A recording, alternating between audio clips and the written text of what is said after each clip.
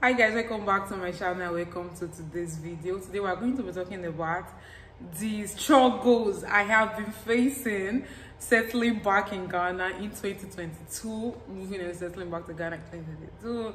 I'm going to be doing a separate video talking about moving to Ghana in 2022. I'll be covering some bases of some things that I had to do, you know, all of that good stuff in case you are planning on moving to Ghana. But yes, today's video we're just going to be talking about some struggles that I have been facing settling back in Ghana after I've been in Nigeria for so long. That's what we're going to be talking about today. Before we get into all of that, if this is your first time on my channel and you're just seeing my face for the first time, hi, my name is Vanessa. I'm a Nigerian YouTuber based in Ghana. And if you've not subscribed to the channel yet, don't forget to subscribe. Before you leave, subscribe and join our family. I have been away for a long time, I know that, but we're back now to, like, you know, regular posting. I'm always saying that I mean it this time around. So yeah, don't forget to subscribe before you leave, like and comment. Also my returning subscribers, thank you so much. See, the fact that you guys have been riding with me for so long and I've been so inconsistent here for as long as I have been, it's just been amazing. I'm like, oh my god, wow, like, you guys are my family. Take it or no, whether you like it or not, you are my family. YouTube family. You guys have been riding for so long. I cannot believe we're almost at 4K, and I literally have not been posting for months now. So there are some months I will post one video in a month. I've really been so inconsistent because, like I said in my other video, I don't know which one is going up first, but I've just been doing a lot of things. That's something I tend to do mostly.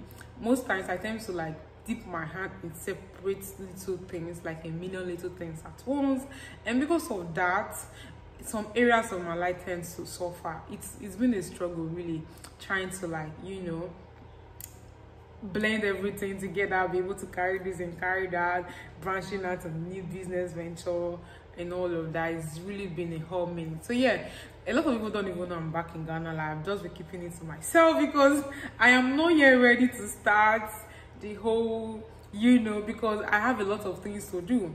I have a lot of things to put together because for the last couple of months I've literally been back and forth in Ghana, between Ghana and Nigeria. It's not like I've just been in Nigeria for as long as I was in Nigeria, but because I was not spending a lot of time in Ghana, I wasn't really, like, making videos.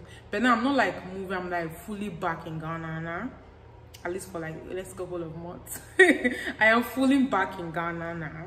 So, like, it's been a struggle, like, we're adjusting back to the lifestyle. Like I said, that's what we're going to be talking about today. So number one is food. See, because if you know me very well and you've been on this channel for a while, you basically know I love the Ghanaian food. I do a lot, but because I've been in Nigeria for a long time and I've not been getting, like, a lot of Ghanaian food in Nigeria, like, it's been, like, my area in Nigeria, basically you can get Ghanaian food in Nigeria, but majorly you can get those in big cities like Lagos, Abuja, those major cities like that. But for where I'm from, I'm in Warige, I'm in Waferia, you don't get a lot of that there, so you have to, like, make it yourself, and to get the ingredients can be a bit tricky. And because I was away from home for 3 good years also, I just, like, went back and I just blend into the whole eating my own native food kind of thing. So I, like, you know, my taste bud has now, like, gotten used to the whole worry food. Burger soup, white melon soup, all of the amazing juicy stuff, starch and all of that. So, like, since I've been back now, I have to, like, start eating the Ghanaian dishes again, and it's been, like, it's not really been a struggle. It's been refreshingly different.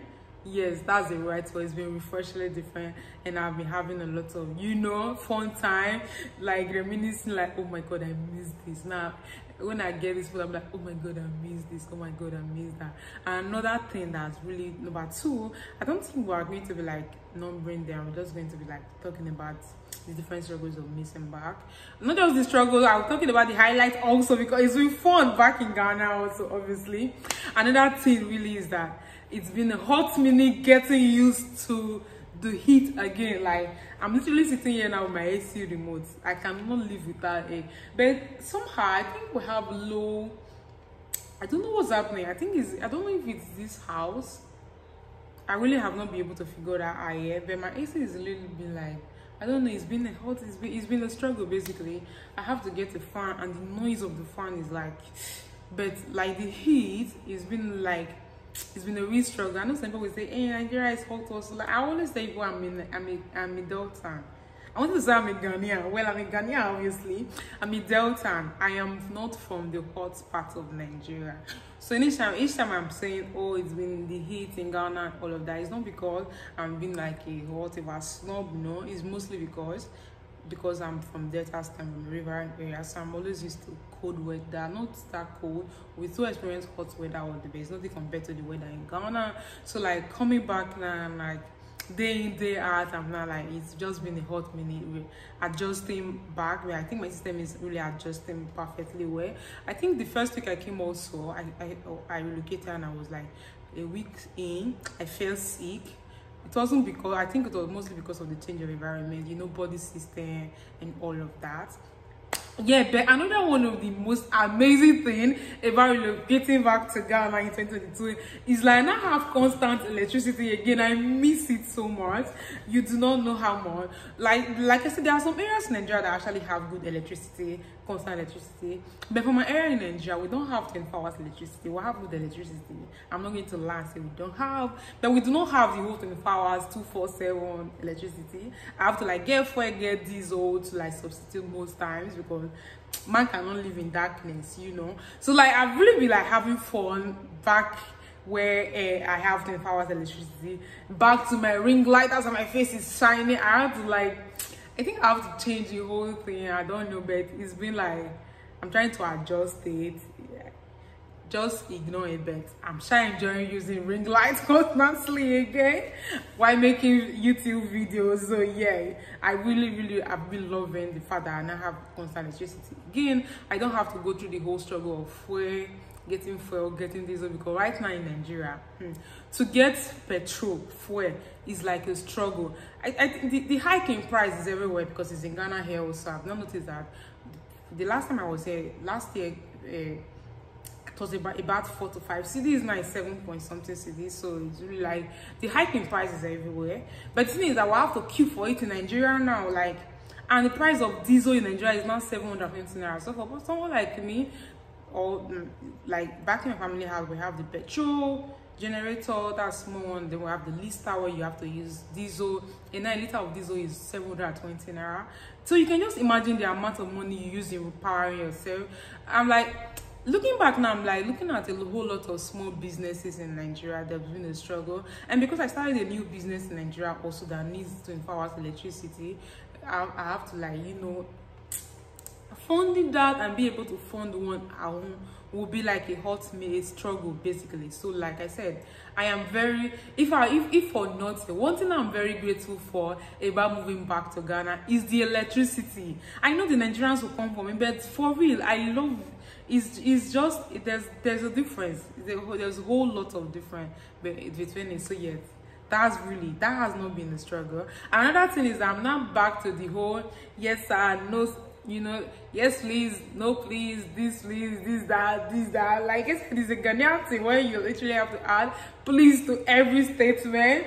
You know, when I went to Nigeria and I was not doing this whole please, this, like people are looking at me like, when this girl become this overly no respect. Is it respectful? Because we are very respectful in Nigeria. We do not talk to others like that. But you know, when every service is read out to you, have to say thank you, this and that, please.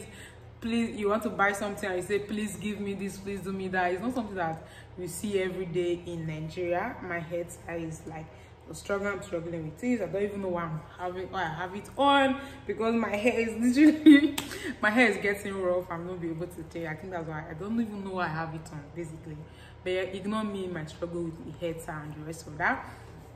So yeah, like I said, I'm not back to the whole yes please, this please, that. And another thing is I'm not back to being overly cautious about the way I talk, how I present myself. Because when you are like a foreigner in another country, you are representing, to me that's how I see it, basically you're representing your whole country in this other human country. So you have to like act a certain way, because if you do not act a certain way, it's like Nigerians are not acting this way, Nigerians are not acting this way. I think most people saw some of my vlogs in Nigeria like, yeah, a whole lot freer in Nigeria. That's because in Nigeria I can have an issue with somebody and it's just me and this person having an issue, but in Ghana, yeah, I can have an issue with anybody or laugh too loud, or literally be like talk in a certain way, and it's like in Nigeria doing that. So there's a whole lot of difference between living in both places. So I'm like back to having to like trying to like adjust back to the whole, oh, I'm not in another country, I have to like go back to like being, you know, blending in, being not too loud and all up in people's faces, because like I said, it's what it is what it is. It's not a Ghanaian and Nigerian thing basically.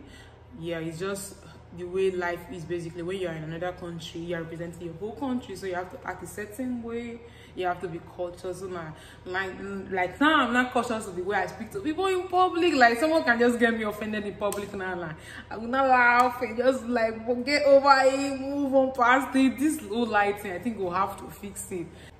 I think it's a bit better now. It was just whole shining too much on my face. Like I said, I'm just trying to fix the whole lighting thing, situation thing. And my AC is acting up, so it's hot. This light is hot. Ring light. You know, I didn't go to Nigeria with my ring light, so I had to like start making videos using natural lighting alone, which was why I wasn't making a whole lot of sit down videos, because I didn't want to start getting a new ring light in Nigeria when I have an 18. I have the 18 inches in Ghana, I have the 10 inches, I have the 12 inches in Ghana. Imagine getting another one. So I just like didn't feel like getting another ring light in Nigeria. So I always had to like wait for weather to be favorable to film. See, that whole thing it's not like it's even expensive. Why did I not get? I just didn't want to get to another one. I was not like, oh, after I'm in Nigeria for just a little while, I'm not going to get that. So yeah, having that. So like I said, I'm back to being like very cautious about the way I behave in public, just so it do not tell bad on the whole Nigeria, the whole of Nigeria basically, because as a Nigerian living in another place, anything you do reflects mostly on the whole country. So you have to like, you know, so I'm back to be like overly cautious, quite a lot these days, but really I'm enjoying my life here. I've not been to the beach yet. I'm like, oh my god, I have to like go to the beach, but I know there are a lot of things I have to put in place before I have to start going out. And I have a lot of requests for collab also. Like this video now will let them know I'm back in Ghana. I was like, I'm going to sneak in Ghana, they won't know until I'm like, nobody will know I'm back in Ghana until I settle a lot of things and put a lot of things in place before I'll be like, oh yes, I'm not back in Ghana.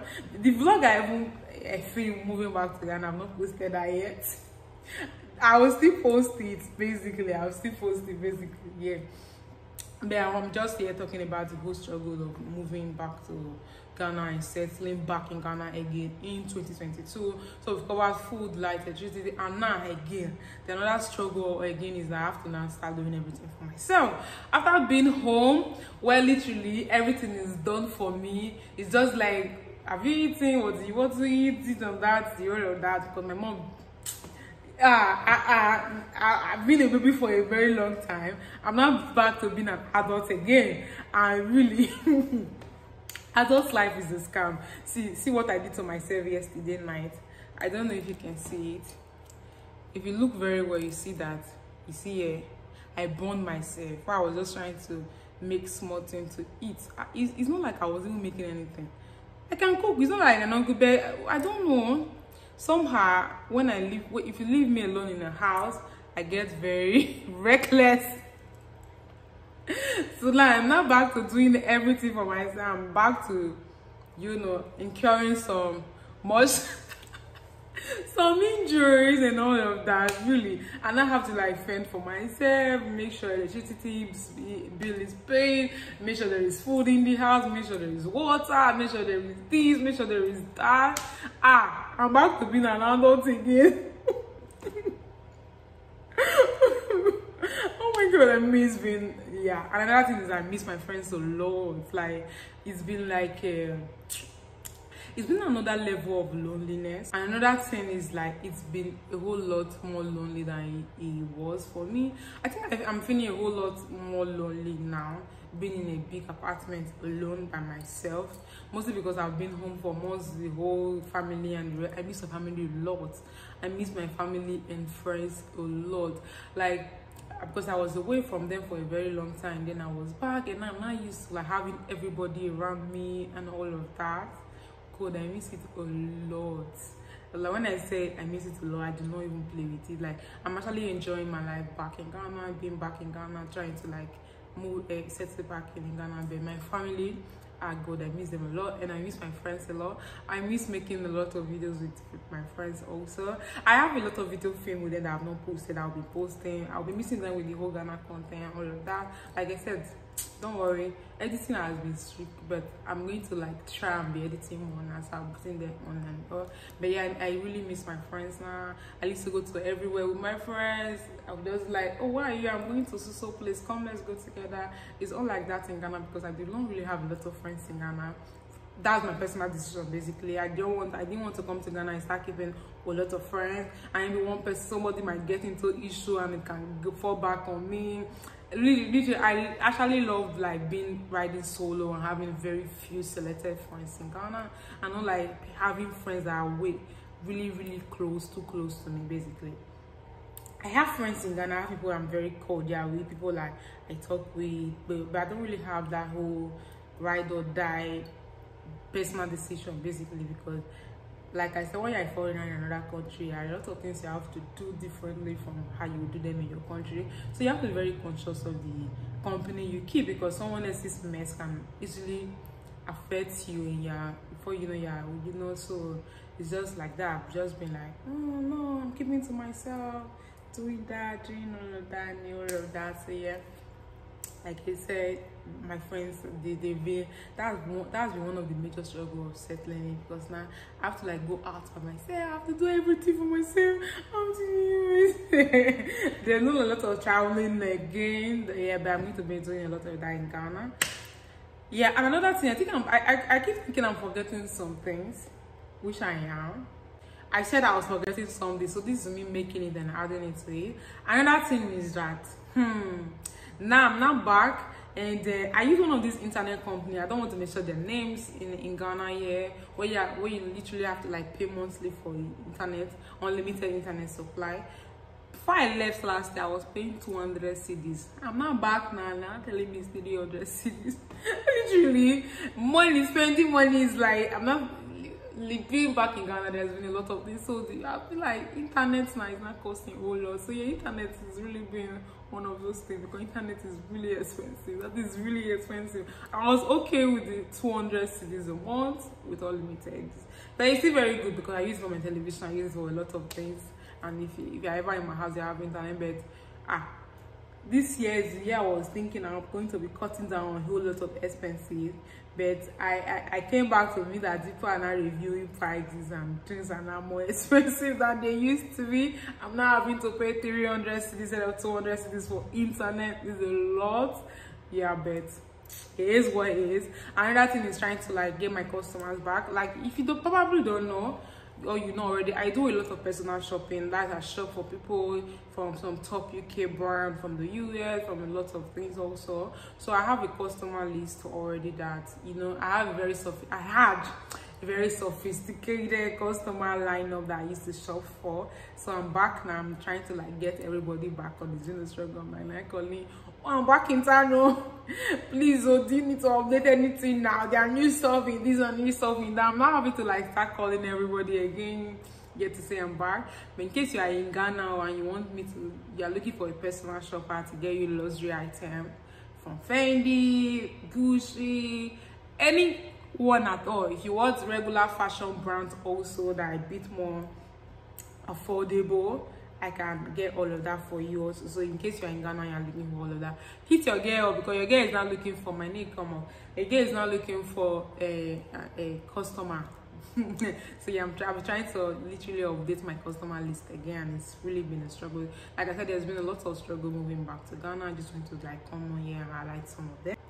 And the last and the most important one is getting my groove back on. Like, oh my god, because I've been moving, a lot of things really has been happening. I've been unable to get my groove back on. Literally, like, that was basically hitting the street of Accra again to shoot content, but I'm going to be doing that very soon. I have a whole lot of fun content. Just give me a little time, and just please bear with me for the sit down videos for a while before we start going on and filming our videos again. I play a lot, so yeah, that is it. Okay, another thing is the water. This I didn't want to talk about it because it's always controversial. But the thing is that if I'm talking about every other thing and I'm be truthful, why wouldn't I be truthful in Ghana? About water also, people will get offended either way. Another thing is I miss water back home. I miss the water. I think the water back home for me, because the water here is very good and very clean. People even drink the water coming from the Ghana water service. It's not like it's bad or anything. But I just think personally for my skin, yeah, the water back home in my own state agree more with my body than the one here. I'm having a little, you know, something, but they will clear up very, very soon. By the time my body will now adjust back to the water again, yeah, to clear up. So for now, I'm like having my face is rough, is why I'm even wearing makeup, because I wear makeup a lot, but I really do not wear makeup day to day. I love makeup a lot. So yeah, those are some of the struggles I have faced presently moving back to Ghana. I just wanted to come and talk about all of that. I'm going to be doing a video about moving to Ghana, pros and cons, 2022 and all of that. Stay tuned for that video. Before you leave, don't forget to like, comment and subscribe and share the video also. Yeah, and I'll be seeing you in the next one. Bye guys. Did I forget to say I love you guys? Love you guys. Keep subscribing. We're almost at 4K. You guys are amazing.